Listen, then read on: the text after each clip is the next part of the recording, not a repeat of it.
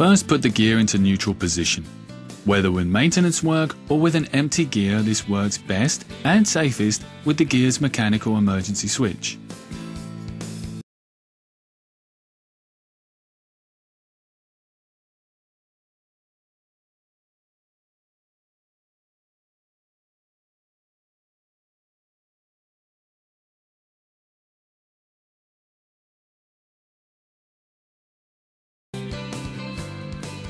Now unscrew the two bleed valves of the circuit.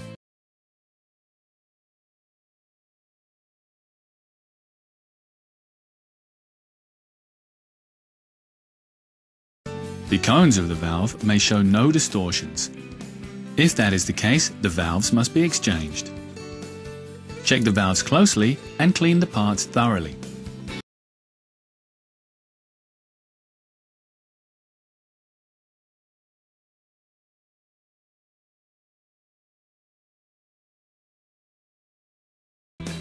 Afterwards, reattach the valves.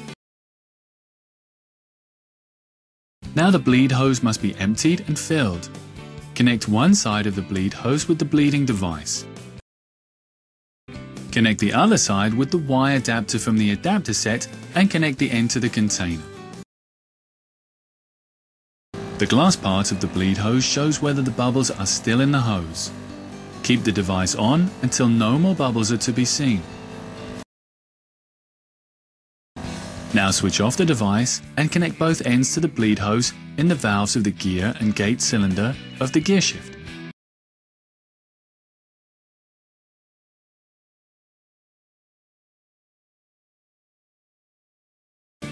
In the front, under the servicing flap, the return hose is connected to the bleed fitting. On the other side, it must be connected to the canister.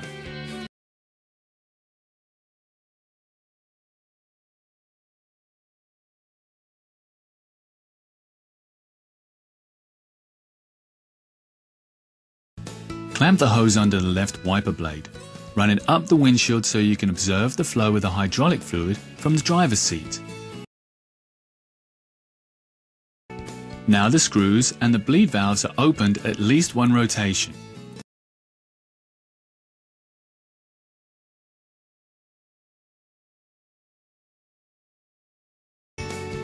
Now the bleeding device is switched on, but don't forget to set the correct pressure. In the dial, the pressure is set to between 2.5 and 3 bar. Follow the instructions of the device manufacturer. Afterwards, the gear shift must be moved. From neutral position, the lever is moved along the gate from left to right. Hold the lever at both end points about 30 seconds. Observe the hose. Bubbles should flow along the hose. Then move the lever quickly from right to left up to the end point. Afterwards, bring it once more into the final positions and hold in each case for 20 seconds. Observe the hose. No more bubbles should flow along the hose. With the same process, the gear is also aired. This time the gear shift is moved forward and back between third and fourth gear. Also here, the gear shift must be held in each case 30 seconds at both end points.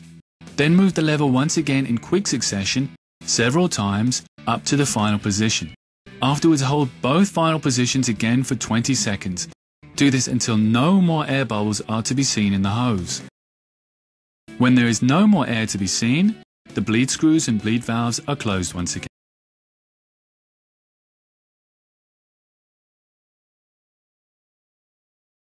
Now you can switch off the bleeding device. So that the gear can center itself and you can check whether the bleeding was successful, move the gear shifter in all directions in rapid succession several times. The gear shift must be moved at least 10 times to the left and right, and forward and back.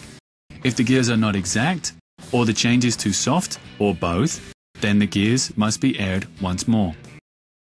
Only now, after a successful bleeding, is the bleed hose disconnected, and don't forget to put back the protective caps.